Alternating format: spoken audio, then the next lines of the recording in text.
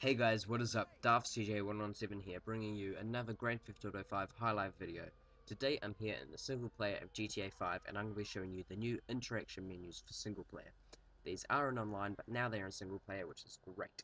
So all you have to do to access it is hold down the back button, you can click GPS's, your inventory where you can change your hat, glasses and mask, the objective, so if you're in the middle of a mission, you can just hover over there and click on it and it will tell you what your current objective is, and the brief, so whenever something pops up on the screen like special edition content loaded, or you can now press the back button to access the quick access menu, it will show all of those as a list in there, and it's a unique one for every character, just color and name wise, so that is pretty cool.